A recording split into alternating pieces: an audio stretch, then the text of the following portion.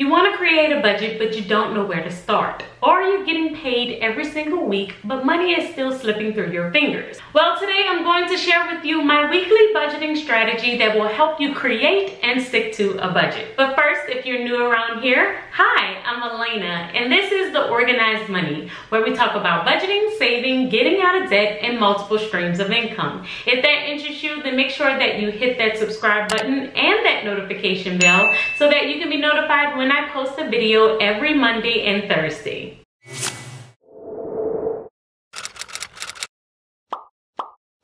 I recently started a Facebook group called The Organized Money Makers, and in that group, one of the members was talking about how the time budgeting strategy helped him get back on track. And when I read that message, I realized that even though I have this entire system set up, it's been a while since I've talked about my budgeting basics. So for all of you newbies out there, today we're going to be talking about the basics of budgeting and how to get set up if you've never created a budget before. The first thing that you need to do is figure out what budgeting method is going to work best for you. If you don't know how you need to see your numbers, then you're definitely going to dread the budget process. So this is an essential part of figuring out exactly how you need to budget. There are 3 different methods that you can try while trying to figure out how you like to budget. The first one is a budgeting app. 2 of my favorite budgeting apps are EveryDollar and Mint. You can set up your budget in the app and track the expenses in the app as well. If you're the type of person that doesn't like to get too consumed with the details and you basically just want to see the overview, then the budgeting app can definitely work for you. The app will basically categorize everything for you, and then you can check it periodically to see how you're doing. Hey guys, okay, future Alaina here. I wanted to jump in on the video right here because I wanted to show you how you can actually set up Mint and how easy it is. I realized when I was editing the video that it may seem a little bit confusing if you are a beginner to using budgeting apps. So let me show you how you can use this. If you go to mint.com, you can actually set up an account and it's absolutely free. Okay, so I'm using another email address just so I can show you guys how to set this up. I already have an account with Mint, but I wanted to use a new email address just so y'all would know how it would look if you set up an account. So once you put in all your information and you create an account, you will get to this screen where it tells you welcome to Mint. You can put in your country and your zip code. The next thing that you can do here is actually attach it to your bank account. Once you attach it to your bank account, you connect it and then you let Mint do the rest, meaning that it will categorize your transactions for you.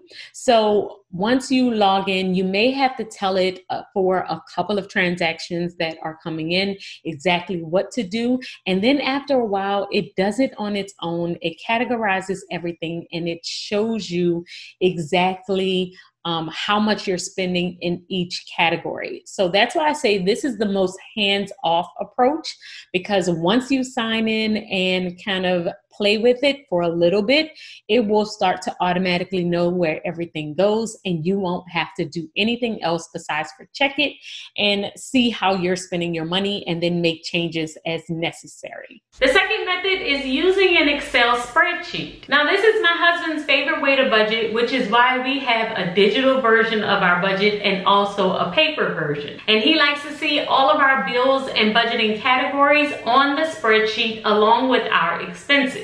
Now this is a little bit more hands-on than the budgeting app because you have to review your expenses in your bank account and add them to your Excel spreadsheet. But this is the perfect medium between having everything done for you on the budgeting app and the last version that we're going to talk about, which is the paper budget. My husband likes this method because he's a little bit more hands-on and it's a nice medium in between the two. So guys, I just wanted to show you really quickly what our Excel spreadsheet looks like. This is what my husband likes to use when we are planning out our finances. We use this in order to kind of goal set together, to plan out what we're doing together. And as you can see, it has our income at the top, and our expenses are divided up by our fixed expenses. This is the things that's just going to come out automatically. Our variable expenses, our subscriptions, and then our debt is at the bottom here, and payments that we're going to make toward each one. So with our income, it is a $1,750, and then all of the expenses are $1,750, which is a zero-based budget. And then I will use this kind of at the end of every month to put in the different categories of what we have spent our money on and zero it out. And then me and him can look at this together. This is not my primary way to look at our finances, but since it's his, we do have this set up, and it works for him because he likes to, glance at things. Even though he's not the primary person that handles the finances, he likes to glance at things and see where we are. So I just wanted to show you this in case you wanted to create an Excel spreadsheet. And that's why I said this one is a little bit more hands-on, because you have to actually go in and add in different numbers here. But with the app, it automatically does it for you. Now, the last method is for all of us type A personalities out there that like to get into the details, and it is my personal favorite, which is the pen and paper budget. Using a budget planner just works for me because I realize the numbers just stick more in my mind if I write them down. I keep everything in a budget planner, and I have created a budget planner just for this specific purpose. If you have a type A personality and feel like a budget planner will work best for you, then make sure that you check out this video on my budget planner setup.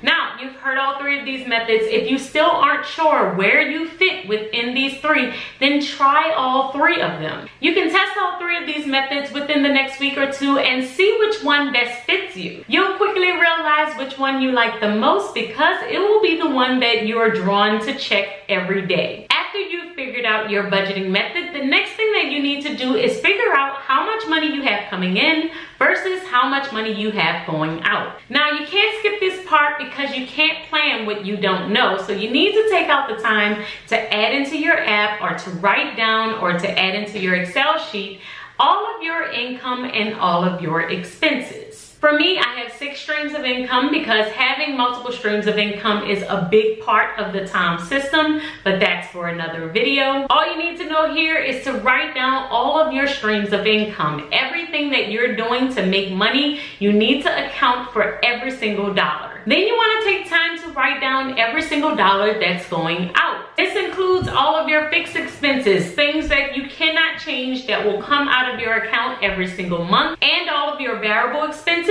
like food, shopping, and entertainment, because those numbers can change. And you want to see how much you have left over after you subtract your income from your expenses. Now, if you want to see how I do this with actual numbers, then make sure that you check out this video here where I break down my monthly budget. The next thing that you want to do is figure out how you're going to keep track of your cash or your debit card spending. So now you've figured out your method. You have also set up your income and all of your expenses. You have paid all of your bills, and now you have this amount left over that's left in your checking account. The most important step here is to figure out how you're going to keep track of that extra money that's left over. If you save it for your emergency fund, or set it aside for sinking funds, or if you spend it on discretionary spending, we need to keep track of how that money is spent. And if you don't know the best way to keep track of your expenses, then make sure that you check out this video here where I talk about some tips and some strategies that I use to keep track of our expenses.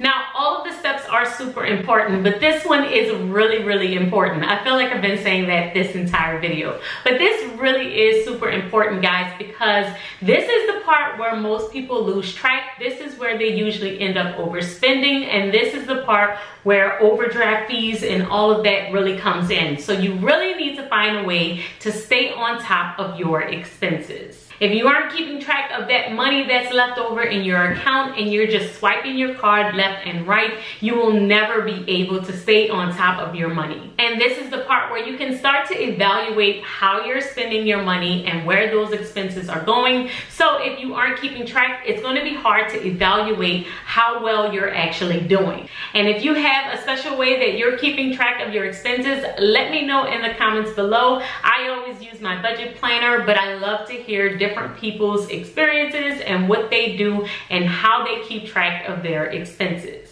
As you go through this process, remember that practice makes perfect. Don't give up and continue to tweak your budget. Continue to figure out what works best for you. And if you're constantly tweaking those numbers and they still aren't working, then make sure that you check out this video here where I give you some strategies and tips on what to do when your budget is just not working. So now that you have your budget basics, the next thing that you're going to want to do is set up your budget categories. This is where you're figuring out the 8 to 10 categories that work best for you. And I have created a document of the most popular 8 to 10 budget categories that will help you as you're creating your first budget or resetting your budget. Make sure that you click the link below in the description box so I can send you those budgeting categories. And if you want to join a community of people who are getting their personal finances on track, make sure that you click the link to the Facebook group so that you can connect with other people who are just like you. Check out these other videos that will help you on your budgeting journey. And if you like this video, then make sure that you hit that like button, subscribe, and share this video with your friends. Until next time, keep organizing your life so that you can achieve your dreams. Bye, guys.